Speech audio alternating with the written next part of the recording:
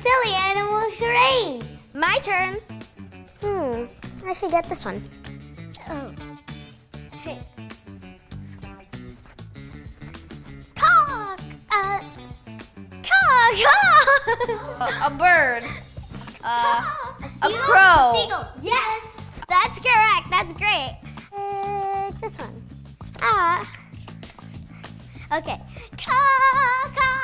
Playing the guitar. Yes. Seagull playing. Yes. We're gonna show you how to play silly animal charades so you can play too. This is what you need to make silly animal charades. First, you need to make your animal cards. Print your animal off the internet and go on with adults. You don't want to go on by yourself. You can cut animals out of magazines like these. Or you can color them. I'm cutting out this cute koala that I found. I want to make a dragon. And you can make any type of animal you want.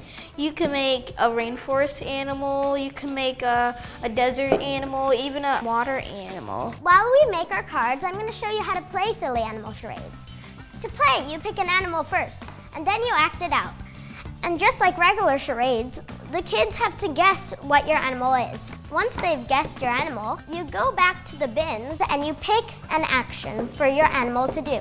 You act out your animal doing that action, and the other players have to guess what action your animal is doing. And then it's someone else's turn. And that's how you play silly animal charades. Once you have your animal, you can glue it on a card. And after I glue this on the card, this is going in the animal bin with this cute koala I cut out earlier.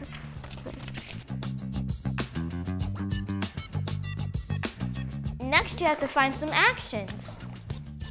I'm gonna take this very cute squirrel reading.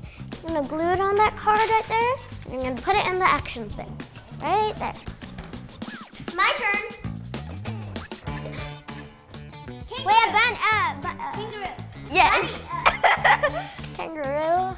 It was a kangaroo. I'm gonna pick an action. Okay.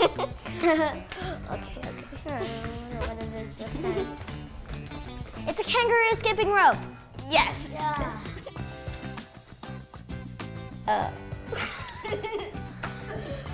Oh, crocodile. Yes. At first, I thought you were trying to Be a shark. yeah, or something. Something like that. Close your eyes. I mean, close it. A crocodile Stretching. Yes. A crocodile stretching.